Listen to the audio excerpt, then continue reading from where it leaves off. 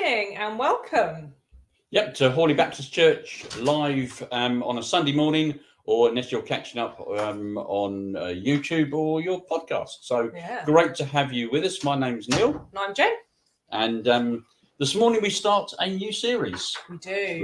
We do. And it's entitled The 7 Deadly Sins, which is, the thing is, I feel like it's a checkbox for me. I'm like looking at it and going, oh dear. Yes. Oh dear. Yes. Oh dear. And it's quite an interesting title because I guess really all sins are deadly, aren't they? And I don't know where the 7 deadly. Do you know where the 7 deadly sins came from? What some monk. Oh, really? Some time back, decided that they were going to look at what were the worst, or not like the worst, but the sins that would probably lead to your spiritual or physical death quickly. Oh, I know. Dun dun. I feel like we need music. Dun dun dun.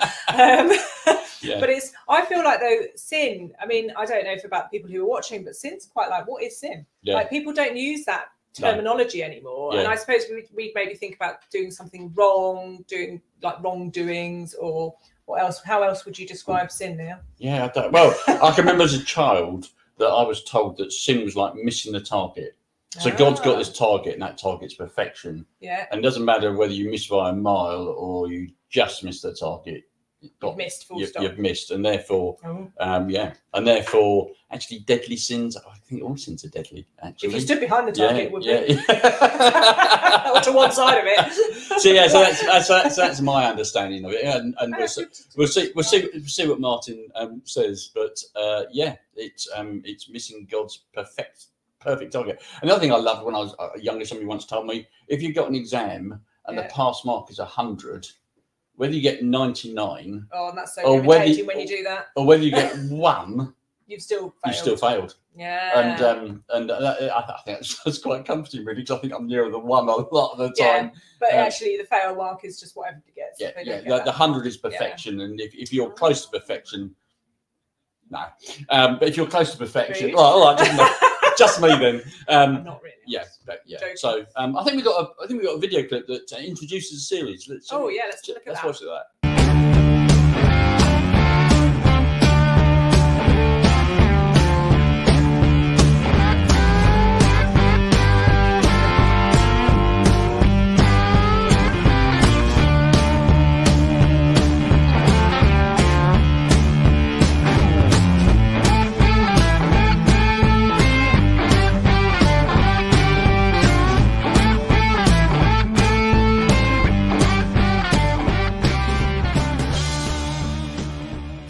Welcome, wherever you are. It's great to have you with us. So we're doing a new sermon series, 7 Deadly Sins. And yes, it's going to be good. It's going to be good. Now, a little insight, I suppose, into my life. I don't know if you guys have particular hobbies. I like going round to people's and finding out what their hobbies are, what their interests are, particularly if they're things that I'm interested in. But I'm finding at my time of life, I'm working, I've got children, I've got dogs and stuff like that. Life is too busy for hobbies. I used to have lots of hobbies. I just haven't got hobbies anymore. Anyone feel like that? They just haven't got time for the things that maybe they used to be interested in, or maybe you've got a whole list of things that you would like to do, but you just haven't got the time. And you just have to find some interest where you can find them. And for me, the one thing I can do, which I do enjoy and actually helps my family, is I like to cook. Good, yes. I like to cook, and I have an allotted time, because I'm very strict. We must eat at 6 o'clock. I've talked about this before. Must eat at 6 o'clock. And 5 till 6 o'clock is my time in the kitchen on my own. The kids are watching TV, and I can spend that hour getting the meal prepared, and I do recipes and all sorts. I suppose you could say that is my hobby at this time of life. And while I'm preparing my food, I like to flick on the radio. I listen to Radio 4, the PM show from 5 till 6, which makes me very intellectual, and I'm all up to date with all the current affairs and what's going on in politics and the world. But the downside of that is it makes me very depressed. Because what you hear is all the stuff that's going wrong. Be it with our government, be it with our country, be it with our world. It's just a list, an unendless list of things that just don't seem to be right in the world. I know for some people, they switch it off. I know many people. I used to live with a great girl who was one of my housemates, and her answer to this was, I just won't watch the news. Ignorance is bliss. As long as I don't listen to it, then it is not happening. But I think we all know and we are aware that things are not as they should be. Sometimes I listen to the news and I just think, I'm ashamed to be British.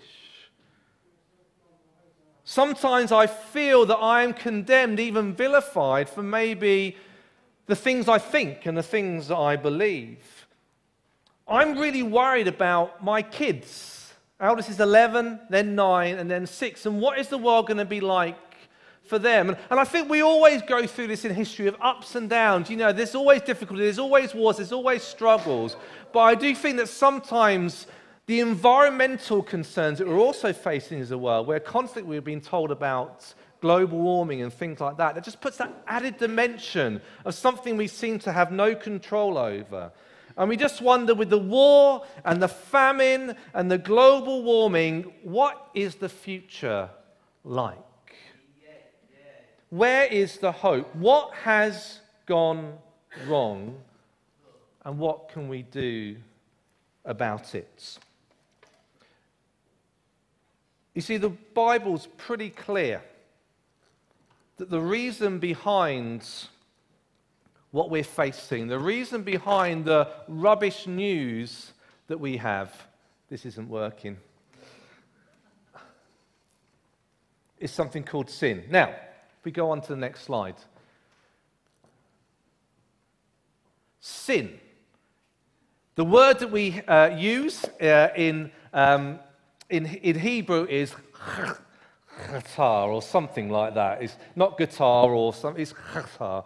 I did try and listen to it, but I can't remember what it is. And I see. Just to give you an insight on what it means, I shouldn't have gone to this slide. I've given the game away already. But when I was about 18 years old, I went on a family holiday to Cyprus. And we went on this hotel thing, and they had lots of activities. And I remember one particular activity was archery. And there was an archery contest, and I had this bow. I'd never done archery before, and there was a target set up, and I found I was really good at it. And you know what? I won the archery contest. And the prize was a free cocktail at the hotel bar. And I was really chuffed, because not only was I going to get this free cocktail, but the very attractive holiday rep was going to take me and buy this cocktail. So we went to the bar, and she ordered a cocktail, went, see ya, and left me on my own in the bar to sip my cocktail all on my own. But I had this idea in my head that I was an archery expert. I'd shot that arrow, it had gone, boom, into the target. So when I went to the uni that year, well, I was in the Elvin Richards Hall. And we have lots of students live in lots of halls, and you have competitions between the different halls of residence. And they said, does anyone know how to do archery? Because we've got an archery contest coming up. I'm like, yeah, I know. I'm a bit of an expert, actually. I won a competition.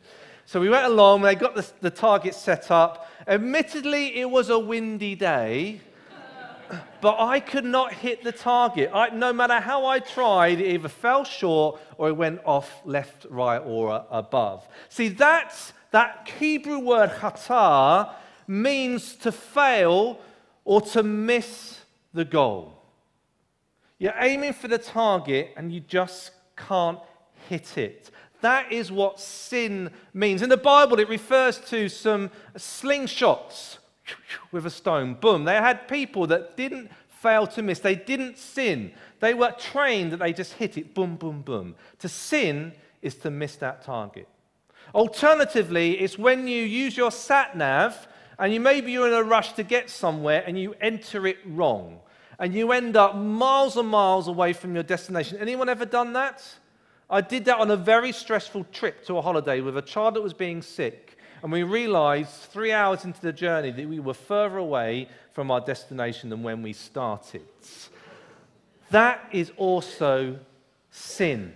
To fail to prepare for your journey so you don't get to your goal. That is sin in the Bible. And we're going to look at, in a moment, the first use of that word sin. And we're going to unpack a little bit about what it means for us today as we start this series, the 7 deadly sins. But we're going to go right back to the beginning of the Bible. We're not going to be looking at one particular passage this morning. We're just going to be looking at a few. So you can have a Bible and you can look, but the scripture is going to appear on the screen and you're going to be flicking around anyway. But we're told at the beginning of our Bible, it says, in the beginning, God created. And we're told this story of how God created the heavens and the earth, everything we see around us. We're told the story of how God created it. And God looked at his creation and said, it is good. He was pleased with what he had created. Then he came to creating us, humanity. This is what it says in Genesis 1, verse 26. Then God said, let us make mankind in our image, in our likeness. See, what does that mean? Does it mean that we look like God? That God had 10 fingers and everything? That's not really what it means. It goes on to kind of explain what it means. It says, so that they may rule over the fish in the sea and the birds in the sky, over the livestock and all the wild animals, and over all the creatures that move along the ground.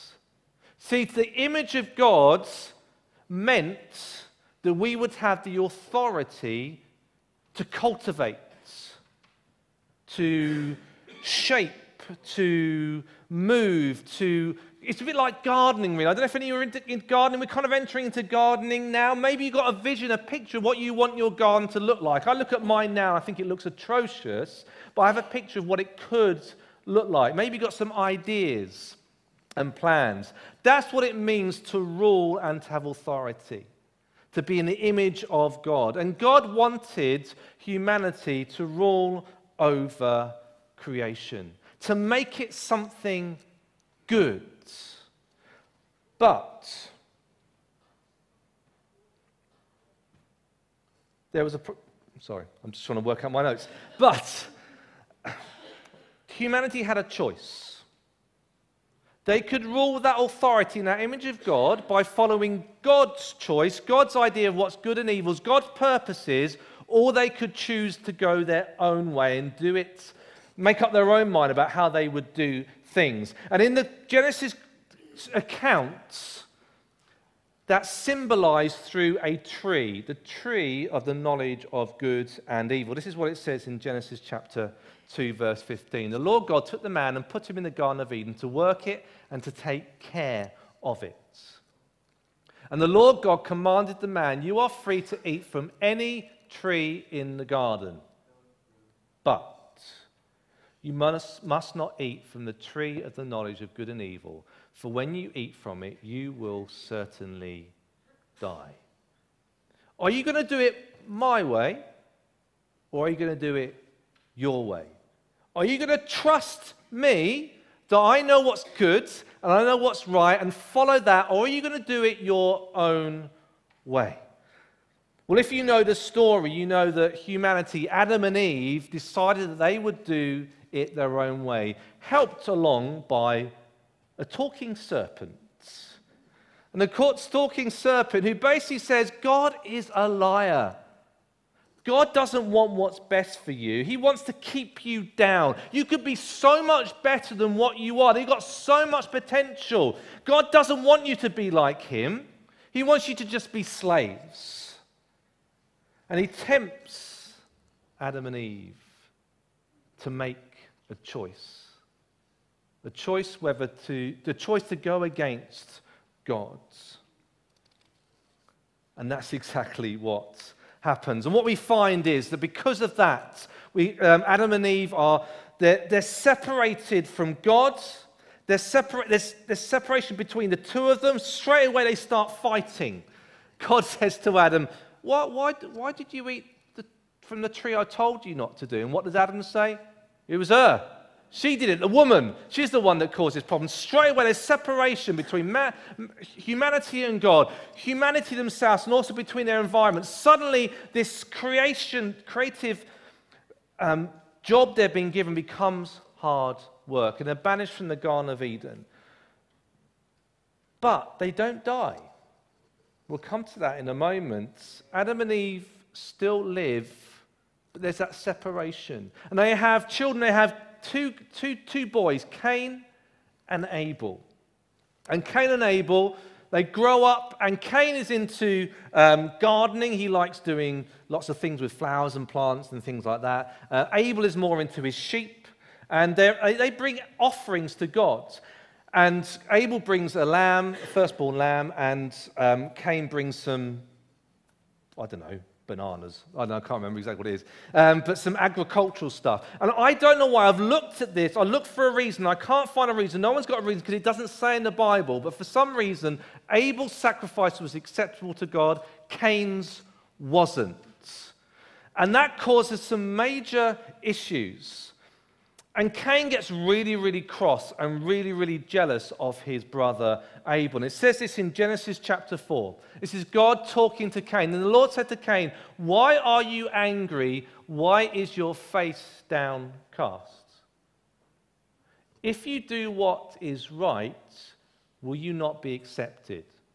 So Cain's done something wrong. We don't really know what that is. But God's saying, look, you've done wrong, but it's okay. If you do the right thing, you'll be accepted. It'll be okay. But if you do not do what is right, sin is crouching at your door. It desires to have you, but you must rule over it. Cain is once again faced with a choice. Are you going to do what's right and follow God, or are you going to do what's wrong and go your own way? And if you know the story, Cain goes and kills his brother Abel, the first murder in humanity. Now, what's really interesting here and what's key to note is what sin is doing here. Because sin is not some sort of passive thing sitting there that we kind of stumble into. We accidentally do something wrong.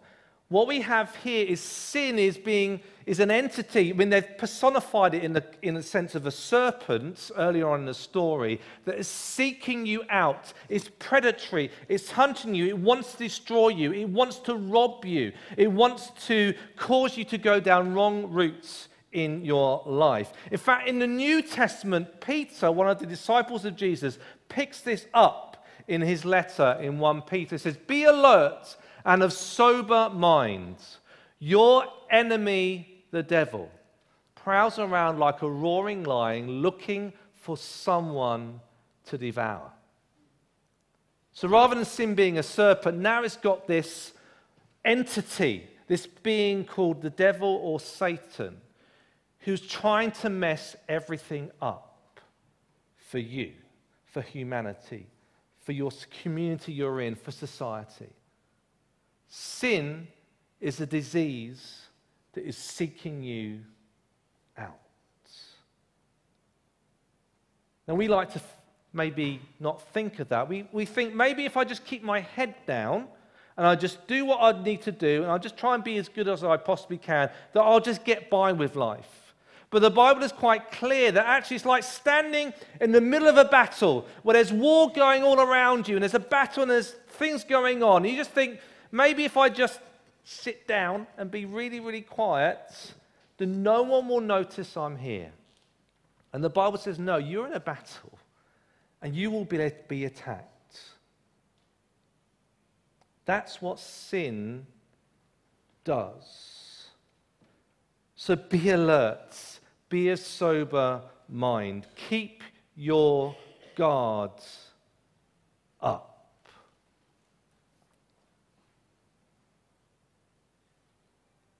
In AD 590, Pope Gregory I worked with some lists that had been compiled before, but he came up with what he called 7 deadly sins: pride, greed, lust, envy, gluttony, wrath, and sloth. Okay, laziness. And he saw these as deadly, not because they would lead necessarily to our physical death, but they would lead to a spiritual death. And that's what God was talking about when he warned Adam and Eve, that if you make this choice to go against me and do things your own way, it's going to lead to death. Not a physical death, but a spiritual death. And I looked up, what does spiritual death mean? How has that come about? And it's quite clear that spiritual death is a separation between us and God. That's what spiritual death means. It forms a rift. It forms a separation between the creation and the Creator, between us and the God who loves us. Not only that, it forms a separation between us and people around us. It forms a separation between us and the creation that we were called to look after, to manage, to help grow and flourish. It causes separation. And we're left with a thought. What do we do about it? See, the one thing I like about this list is it doesn't leave any of us out. So the Bible makes it clear, if you claim to be without sin, then you're a liar. You're lying to others, you're lying to God, and you're lying to yourself. All of us have sinned and fallen short of what God expects of us. We have failed to hit that target. We have failed to live up to the image of God that we are created in. And too often, we can use a list like that, and we can pick just one or two things, and we can use that as a benchmark, and we can focus on that to attack others and go, you fail in envy, or whatever it is. Look how bad you are. Look how sinful you are. Forgetting to look at the sin that we are also living in. We're looking at all 7 sins because there will be no one here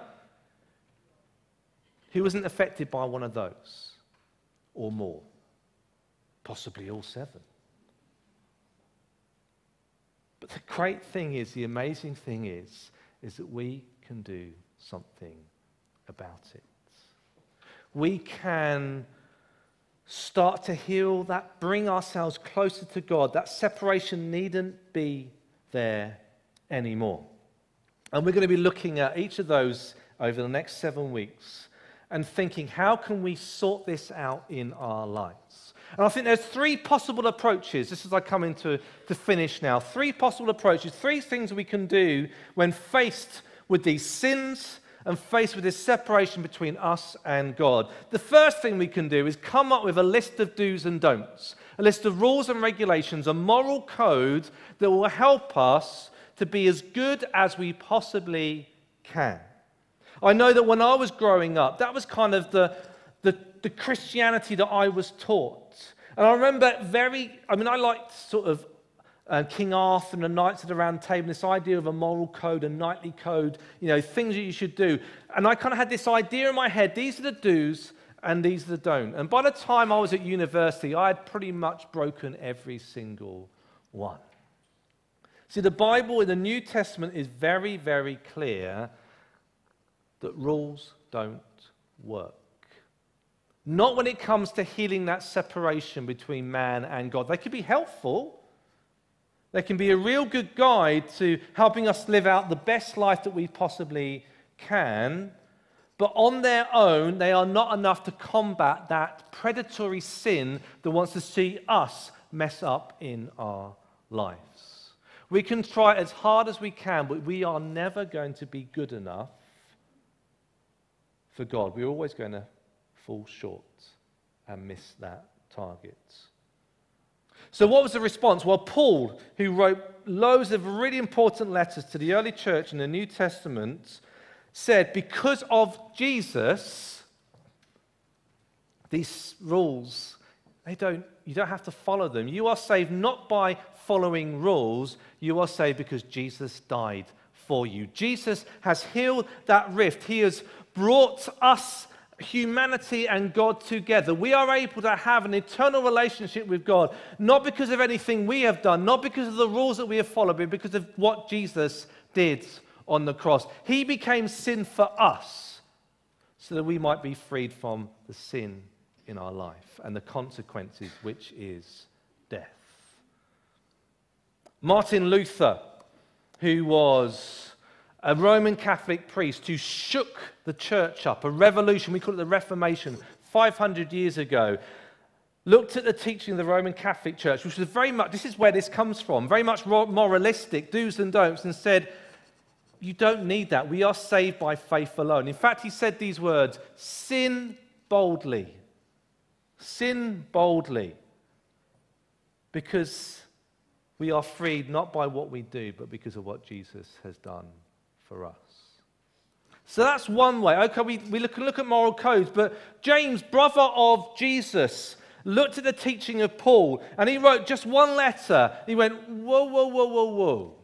Let's be careful here, because you can't just go around sinning and doing whatever you want. You can't go, well, hey, I've got my golden ticket, I'm saved, I can go to heaven, I can do whatever I want. He says, no. If you claim to have faith, but your actions don't back that up, then your faith is worthless. Your faith is dead. If you're going around and there seems to be no difference between you who claim to be a follower of Jesus and saved by Jesus' death on the cross and doing just everything you want, then that's not going to work. It's a bit like a good tree. A good tree, good fruit doesn't come from a good tree. A good tree produces good fruit. It's that way round. If we start to be a good person and we start to become more like Jesus, we start to see these good things come in our lives. But if we focus on the moral code, we have things round the other way. We're struggling to bear good fruit when we haven't solved the problem of whether or not we're a good or bad tree. See, I've been struggling to get my head around this all week. But I was chatting to my wife, and my wife is very helpful in this regard. He said, what do we do? We can't focus on the moral code, but if we don't do good and right, then our faith is dead. What is the answer? And it's going to be really confusing about Christianity. You're saying that I have to be a good person, but I don't have to follow all the rules because Jesus died for me. It's really complicated. And I just thought back to, we had baptisms last week. 3 baptisms. It was great, David, Amir, and Josie. And it was great to see them declare their faith they had in Jesus through the waters of baptism. And every time I do a baptismal class, we talk about the word repentance, because it comes up in the promises that they make. And repentance means, and this is what I actually get up and I act this out. I say, look, there's God over there, and when you're not a follower of Jesus, you're kind of living with your back towards God's. Maybe you're ignoring him. It just doesn't feature in your life. Maybe you're actively walking away from God in the opposite direction. Repent literally means to turn around and to go, you know what? I'm going to walk that way. I'm going to walk closer to God. I'm going to look at God. I'm going to find out what does he want in my life? How does he want me to live my life? And that's the answer. And that's what we're going to be looking at over the next 7 weeks. It's not saying that none of these things are important. It's not saying you've just got to try really, really hard, although discipline is important. It's saying, you know what? I want to follow Jesus. I want to be more like him. So therefore, I'm going to face God, and I'm going to walk towards him step by step. Some days I may stumble and go backwards. Some days I may be looking at my feet or looking around distracted. But ultimately, I want to move closer to God. And the great thing is that when we become a follower of Jesus, we receive God's Spirit, the Holy Spirit, to live inside us, to help us to become more like Jesus, to help us to be a good tree that bears good fruit. So really, as we start this series, and we're going to have some questions come up in a moment. Are you prepared to repent? Are you prepared to make changes in your life that involves you walking towards God. Being transformed by that journey. Knowing that we are not going to be perfect, but we can change. And those sins in our life that entangle us, that slow us down, that trip us up, that hunt us out, they need no longer have power over us because of Jesus. So we're going to listen to some questions, and then we're going to just take some time to respond in prayer, and we're going to sing some songs. So here are the questions.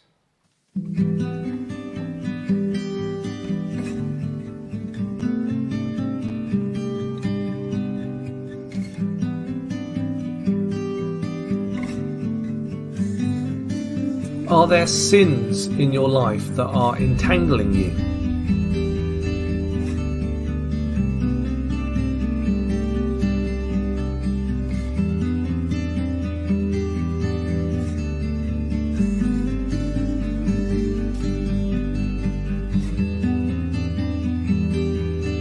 Do you feel as if you are drifting from God?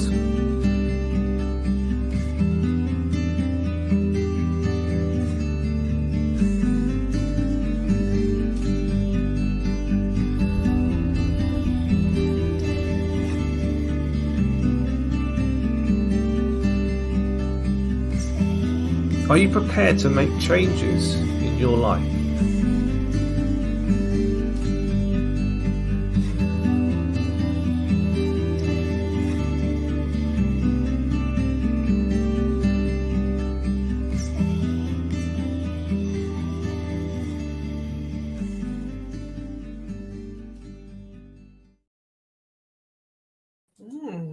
That was a really useful revisit, I think, and a foundation, because obviously this is a series about the... Oh, hopefully you can still hear me. Yeah, vision is coming back. Vision is coming back. Hopefully this is a series about the 7 deadly sins, or the ones that the monk came up with. But the reality is, actually, if you don't know what sin is, that's kind of all immaterial to you, isn't it? You don't know what's... you don't know what they're talking about. Yeah, I mean, the 7 deadly sins, let's not get caught out about it. It's around sin. And one of the things I really liked was Martin's definition, about missing the target, which I mentioned earlier. I like that. But there's also, it's separation. Sin separates us from God. So, I mean, if we looked at that first question that Martin put up, it was...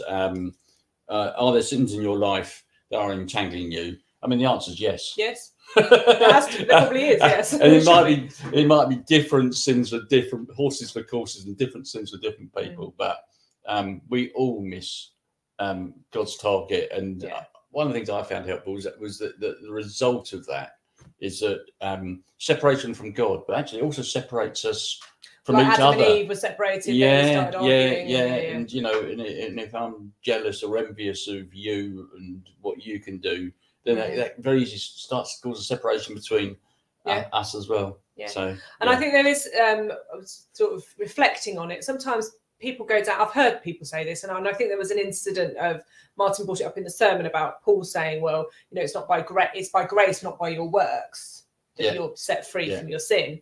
Which some people would go to that as almost to like a carte blanche that they can sin. And they don't need to make any effort, and it's all right because I believe in Jesus and I'm forgiven. And I think that's wrong. Absolutely. Do you know what I mean? So I think there is, we have a part to play, is how I feel.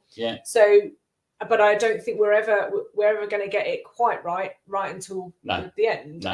But I think it's about that, like the redemption thing, turning your back, you know, repentance. Redemption, repentance, interchangeable words. Repentance, repentance, turning your back on those things and trying to move away from them, trying to move forward to Jesus rather than towards those. And I think it can be really difficult because some wrongdoings are so subtle, aren't they? They're so difficult to pinpoint, and you can kind of just becomes like a habit of your life. And you justify it to yourself. You justify it. You just think it's only small.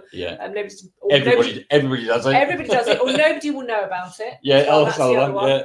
And I was sort of just mentioning to Neil during the sermon that the thing that I get caught up in, which separates me more, I mean, the sin separates me, the wrongdoing separates me from God and from others can do. But for me, it's the thing that I feel is used against me is the guilt and shame. Yeah. So I think sometimes people can find it really difficult to that whole vision of sort of turning away from what you're doing wrong and facing towards Jesus. That can be sometimes very difficult if you're living with guilt and shame, and sometimes you're sort of, you're looking down, or you find it hard to do that turn in because, and I think sometimes that's used. It's really hard to truly accept that forgiveness. And that is Satan just gnawing away you and putting that doubt in your mind.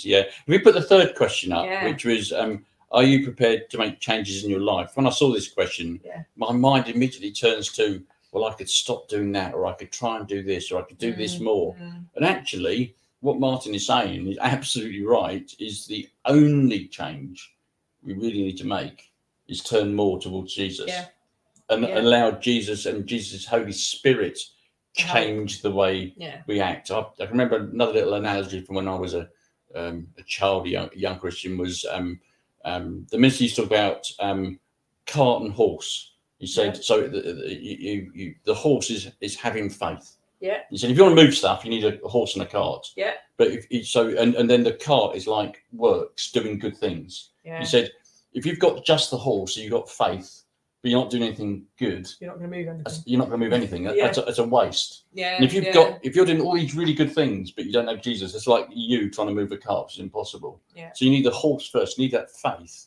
And as more we get to know Jesus, then we can hook up the cart and we can start to do good things. And I've told you when I was about 10, I think. But 50 years later, it still reminds me, because sometimes I think I'm trying to move that cart on my own. I think often a lot of us are, and I think because we do have intellect, we do have choices, and I'm in a profession. I'm a nurse by profession, and we're problem solvers. We try to find solutions for things. So, and by very nature of what you're saying is all of those things in your car are trying to find solutions and do things for people or for yourself to make things better.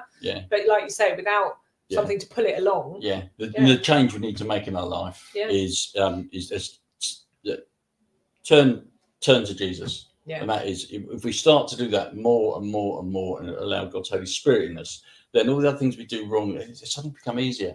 Rather than us trying to, go on a self-help course to stop doing, eating. And I think the other thing is about that being really a real head and heart choice as well, isn't it? Because the head can say, yes, I believe in Jesus, I follow Jesus, but it is like a sink into the heart, the acceptance of the Holy Spirit to help you, because then your desire, because it's a relationship, isn't it? It's a friendship. It's somebody you will come to love in Jesus. You don't want to do wrong things that's going to upset them. Absolutely. So. Start of the series. It's number 1. There are, funnily enough, 7 more to come. We are actually going to start looking at some of those what are entitled deadly sins. But so stay with us. I think it's going to be a really good series. Today was the introduction to it. So if you've got questions that you disagree with what we're saying, or you're not sure, then go on. Got questions at hollybaptist.org.uk. Please do email us, and someone we'll come back to you. Or if you've liked what you've heard, you think it's going to be a good series, then please feel free to share it with friends.